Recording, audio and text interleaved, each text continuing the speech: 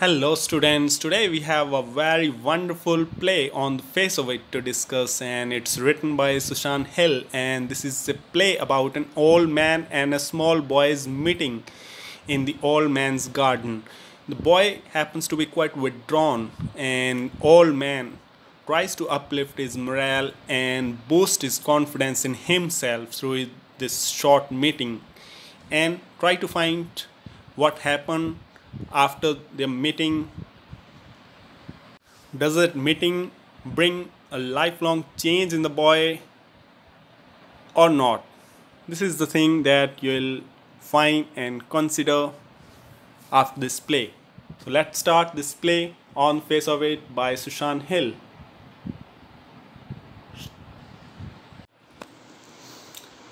So this is a play and it has three scenes. First, Mr. Lamb's garden, and second, Daddy's house, and third, Mr. Lamb's garden once again. For our convenience of understanding, we have simply converted this entire long play into 30 lines. These 30 lines are, we can say, summarized notes, brief notes, through which we can entirely keep the full play in our mind. And it's quite easy that you also have these lines remembered. So the play starts from Mr. Lamb's garden, and when it starts you find that Derry is in Mr. Lamb's garden, and we listen to Mr. Lamb warning Derry that there are some apples fallen on the grounds and Derry could trip. So he warns him that be careful of those fallen apples. You could trip. But Derry gets worried, and he didn't expect that someone was in the garden, and Derry worried about being blamed for stealing. He got worried, but Mr. Lamb tries to soothe him. He says, "What are you worried for? If I'm here, don't be afraid of me." It's quite empty, since Derry has said that he had thought the house to be empty. So Mr. Lamb repeated the same, that the house is empty since I'm out here. But Derry once again expresses his worry that I need to go. But Mr. Lamb once again tries to calm him, that not on my account, don't go on my account. I don't mind who comes into the garden. Gates always open for everyone. But see the withdrawn kind of nature of Derry, since he says that he is not come there for stealing. However, Mr. Lamb hadn't just blamed anything on Derry, nor had he shown any signs of doing so. But still, see how withdrawn and defiant was the nature of the child, that he himself started thinking that he would be blamed for stealing something. But Mr. Lamb tries to calm him. No, that's not a matter. Young boys who are too young, they come for stealing, but you are not so young. And still, however, Mr. Lamb had not asked for any kind of explanation. Derry himself starts giving explanation that he wanted just to come into the garden. Mr. Lamb says, "So you have come. It's not a matter of getting worried." Then Derry, out of his negative approach, negative attitude to life, he says, "You don't know who I am." But Mr. Lamb says, "You are simply a boy, 13 or so." But Derry says, "I got to go now."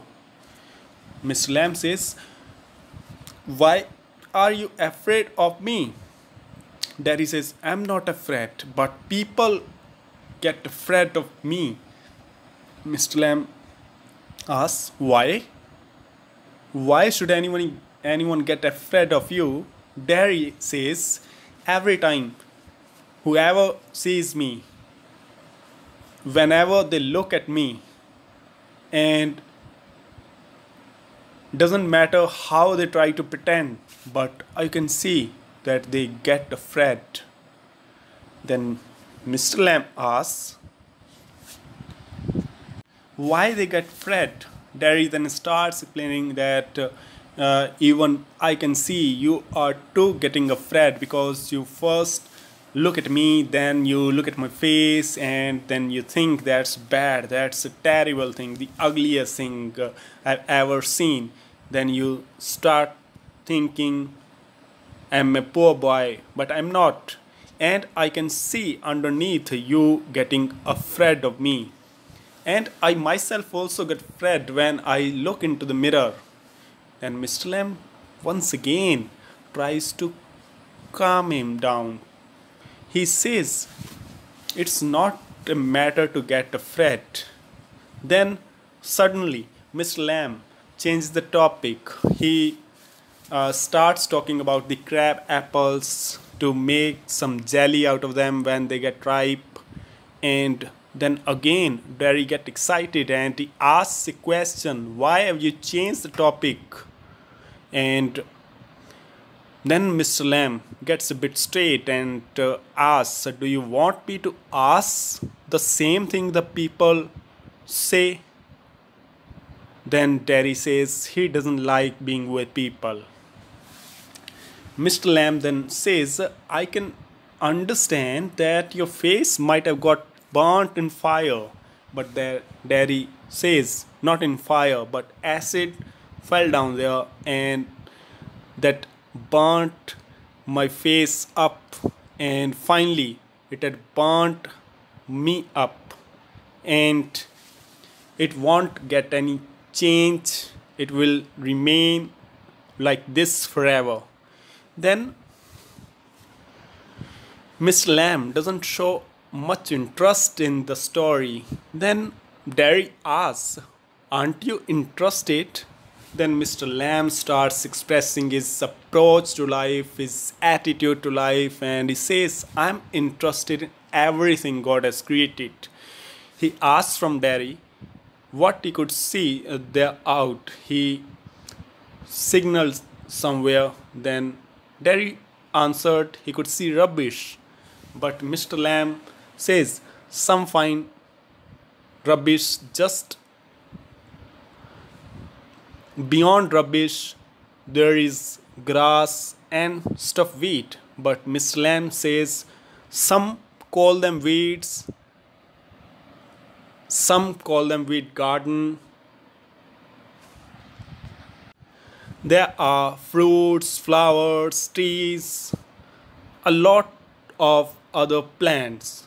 But ultimately, if we see, Miss Lamb explains, they all are lives. Where is the difference? A growing plant, all growing plants are lives, whether it's be weed, fruit, or some other kind of plant. Then Derry says, but we are not same. Then Mr. Lamb explains, yeah, you are a boy, you are young, I'm old. You got burnt face and I have a thin leg. Then we are same. Where's the difference? Then Derry gets a little bit change in his attitude and he takes interest in Mr. Lamb and asks a few questions. Do you got a thin leg? Then Mr. Lamb say yeah. Then Derry asks why. Then Mr. Lamb explains that the real one got blown off in bomb blast. And people call me Lammy Lamb, but I don't ever mind. Then Mr. Lamb says there are a lot of other things to stare at. Then Derry points like my face, but then Mr. Lamb keeps the topic changed and then moved the course of conversation towards the fairy tale. But Derry then himself starts telling the tale that yeah, I know the tale that once Beauty kissed the beast and that changed entirely. But Derry says that my face won't ever get changed. Then Mr. Lamb asks Derry a question. Okay, no one would kiss you as you say, but don't you ever mind if You won't kiss anyone? And do you care if you happen to kiss no one? Then Derry say what?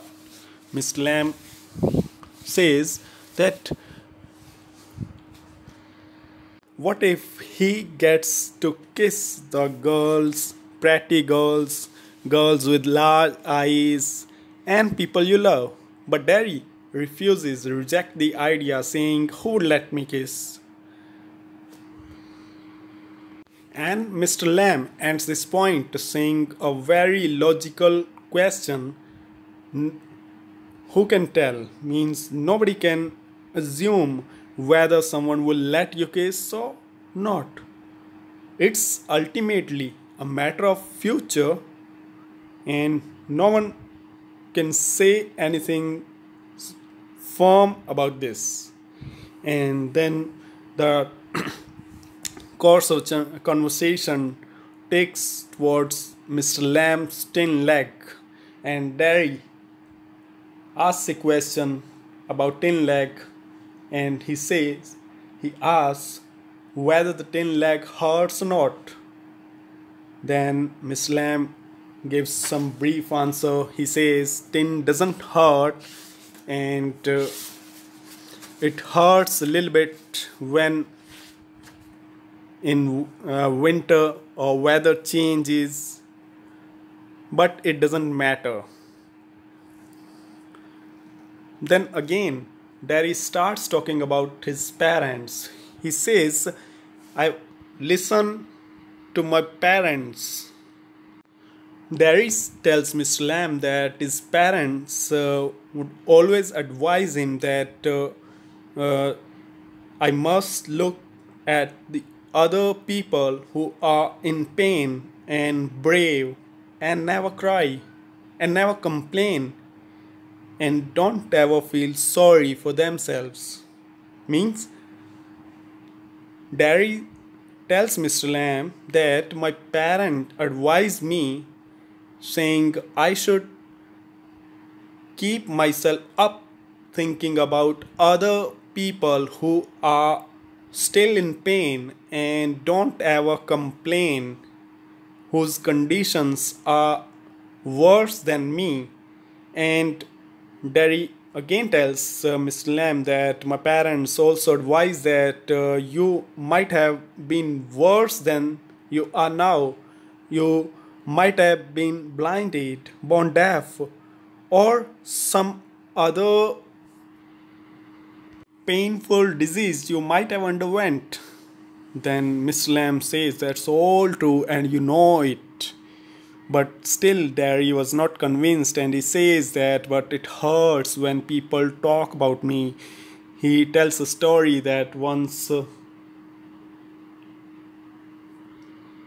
a woman was going in the street, and he was standing by, and there were actually two women, and they were passing and talking with each other, and one of them said, that's a face only a mother could love, and it was too hurting. But then Mr. Lamb once again advises a child, saying that don't believe what you listen to, and better you keep your ears shut. And listening to this remark, Derry gets surprised, and he says that you are a strange kind of person. You say peculiar things. And Mr. Lamb admits that they seem peculiar to someone and they seem meaningful to others. Then they have a little bit talk over the bees, and about bees, Mr. Lamb says bees buzz, but if we listen to the buzzing with quite interest, we will find something humming, and humming means singing. So I listen to the bees singing, and then Dairies gets willing to listen to bees singing. He too gets interested in staying in the garden. He takes interest and he says that I like it here. But again, Derry says, I don't like being near people because they stare. And when I see them being afraid of me, it hurts. Then Mr. Lamb tells him one story. He tells him a story of a man who had locked himself in. Mr. Lamb says that there was one person who had locked himself in a room because he was afraid of everything. He was afraid that if he get out, a bus might run over him, or a man breathe deadly germ onto him, or donkey might kick him to death, or some lightning might strike him down, or he even feared he might fall in love with a girl and girl will leave him, and then he might die in her pain, and he was afraid that he might slip on banana skin and fall and then would die. So that's why he locked himself up into a room. Then they asked the question, forever? Forever he kept himself locked inside the room, but Miss Lamb said no, not forever, but for a while. Daddy once again asked the question, then what happened then? Then Mr. Lamb told a picture inside the room fell off the wall and it fell on his head and he got killed. Then Daddy laughs a lot listening to the story. And after having a good laugh, Daddy says, you are still peculiar, you say peculiar things. And Mr. Lamb say, yeah, they seem peculiar to some. Then Daddy asks questions. He takes some interest in Mr. Lamb and asks a question, what do you do all day? Then Mr. Lamb tells that there are a lot of books inside and I read a lot of books. Sometimes I sit inside and sometimes I sit outside. And then the course of conversation once again goes to Terry's parents, and Terry tells Mr. Lamb about his parents, that his parents think, what will he ever do? What will happen with him? How will he get in this world? Taking this all over his face. Derry tells Mr. Lamb about his parents' worries about Derry. Then Mr. Lamb once again boosts up his morale, saying that, boy, you have got two arms, two legs, eyes, ears, and your fine brain. You'll get on the way as you want. Even if you set your mind, you might do a lot better than all the rest. Derry asks the question, how? Then Mr. Lamb answers, the same way as I do. I've learned a lot of things. Next, Derry asks the questions from Mr. Lamb. Do you have any friends? Mr. Lamb answers, hundreds of friends.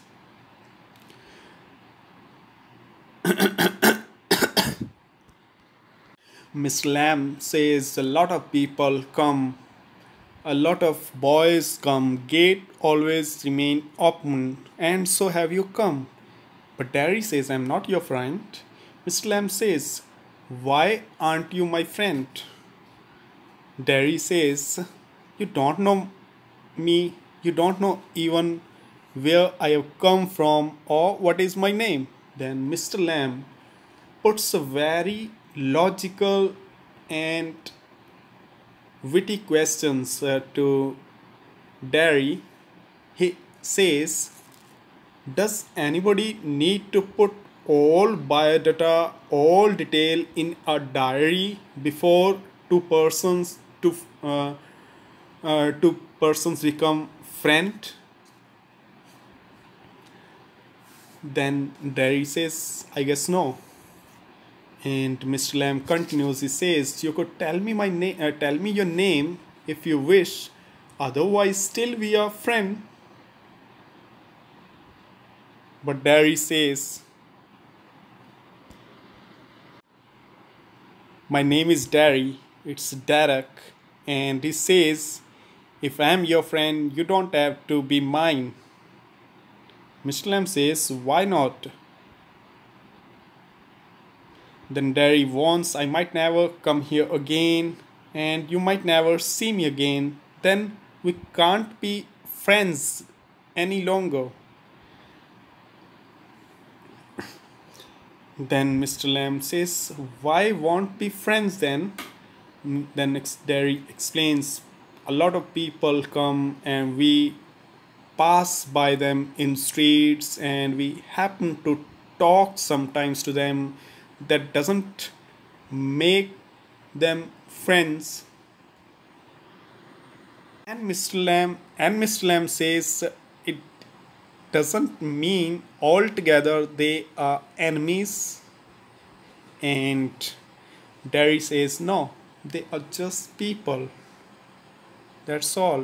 But Miss Lamb says, "People are never just nothing or just people." Then Derry changes the course of conversation.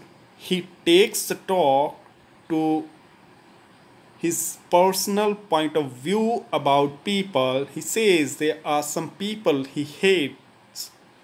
Then Mr. Lamb warns him, saying, "It is worse than any acid. Acid only burns your face, and you might burn from inside if you would hate people. That would do much more harm than acid." But when Derry listened that he used the word only before burning face, he gets a bit angry, and he, in an angry tone, he said, "Only?" Then Miss Lamb convinces him by adding "only" with his leg too. He says, "Like a bomb only blew up my leg." And he then warns that if you would hate people, you might burn yourself from inside. Then Derry starts talking about the world. He says that this world is not good. He says that there should be some division of the world, that all people with burnt face should stay at one part of the world, and all blind should stay at the other part of the world, and so on, with all different kinds of ailments at different parts of the world. Then Mr. Lamb asked question from Derry, "Then which kind of the world that be?" Derry said, "Then at least there won't be anyone to stare other." Then Mr. Lamb says, "Why should we say that some particular people are same just by how they look, or what sort of ailment, the same kind of ailment they are going through? Should we say those all person with having same sort of ailment are same?"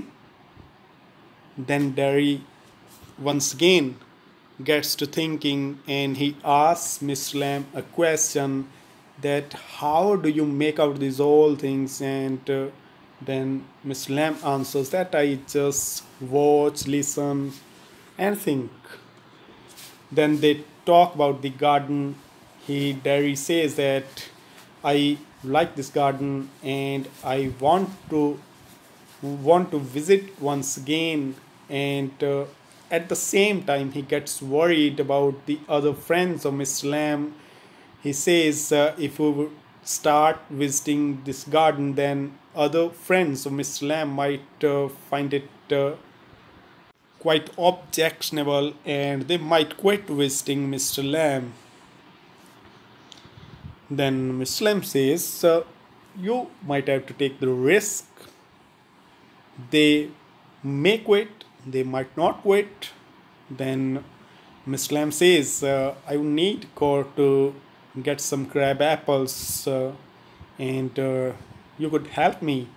Then Derry says he would love helping him, but at the same moment, he says his mother might be getting worried as to where I am, and he said that he would come back and he must go inform to his mother and then would come back. Then Mr. Lamb says, boy, you have got good legs, you might run to your mother and get back. But it was for the first moment that he got negative, and he, Mr. Lamb, gives a negative remark saying that people once go, they don't return. And here, Derry shouts up saying, you don't know me, who I am. Then Mr. Lamb once again covers the things up, saying, yeah, I don't know, you know yourself better. And then Derry starts picking up on Mr. Lamb about his friends too, and he uh, comments that I don't think you have a lot of friends. Even he asks, tell me what are their names, and then Mr. Lamb counts of a name, and then he says it's better to get silence and get to work than to argue. Then Mr. Lamb counts of a name, and then he goes to work of taking down the crab apples. Sorry, to bees, not to crab apples, it's to bees. Then Derry further blames him, saying,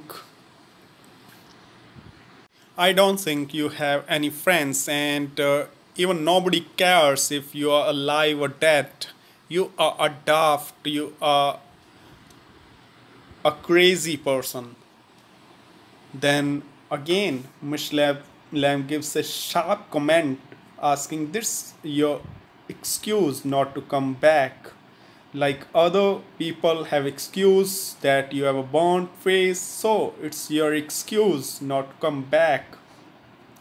Then once again, Derry gets angry listening to this sharp comment and again blames Derry that you are like other peoples. You also won't comment that I look like a devil, I had a bad face, and if you don't like to say, then you are frightened. But this time, Miss Lamb doesn't answer and he goes to his piece. As silence sometimes speaks more, then again Derry says, no, you are not like others. I'd come back to you, but I would go to my mother first. And here, for the first time in the story, Mr. Lamb speaks of seclusion, loneliness.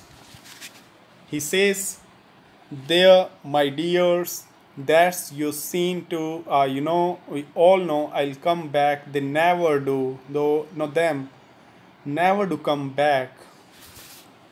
Means people say they would come, but they don't come back. This is for the first time there's some feeling of aloofness, feeling of loneliness, feeling of seclusion is seen in Mr. Lamb, but Derry has gone by now. So next is a scene 2, and it's Derry's house. And next the scene 2 opens and it's Derry's house, and we get an idea of what has gone before from a mother's scolding to Derry. In the opening line of the second scene, we find that Derry's mother is scolding Derry for having gone there. And we get an idea that Derry has told his mother all about Mr. Lamb, and listening to this all, his mother starts scolding him. She says, "You think I don't know about him? I know him, and I have heard a lot of things." And Derry, because he has learnt a lot of things from Mr. Lamb, and he says, "You shouldn't believe on what you all hear." Then Derry says that he would go back to him, but when his mother stops him, then once again Derry repeats Mr. Lamb's dialogue, saying, "What are you afraid of? What do you think he is? He's simply an old man with tin leg, and he lives in a good house, and that's all." Then he says that I wanna listen him. I wanna listen him talking. I wanna listen to the songs of bees. Then his mother asks what he's got to say to you. Then Derry says that he has said me so many things that no one else has said, and I would listen those all the things when I'll get back to him. And he says I will then think all about those things which he would say. Then Derry's mother says, "Then stay here and do your thinking." Derry gets angry and says, "I hate it here." Then Derry says if he won't get him there, he won't get anywhere in the world, and I would help him with crab apples. And his mother stops him that you won't go anywhere, but Derry says, "No, I must go there. I'll never then go anywhere in the world if I won't go there." Then Derry runs, leaving behind his mother. And then starts scene third. It is very brief, and it's again in Mr. Lamb's garden. Derry enters through gate shouting, "See, Mr. Lamb, see, Lammy Lamb, you said I won't come, but see, I'll come." Derry listens to some sound. Mr. Lamb was picking up some apples. Some apples fall, and then sound of some creak and ladder fall is listened, and Mr. Lamb falls with the ladder with a thump sound, and then everything gets silent.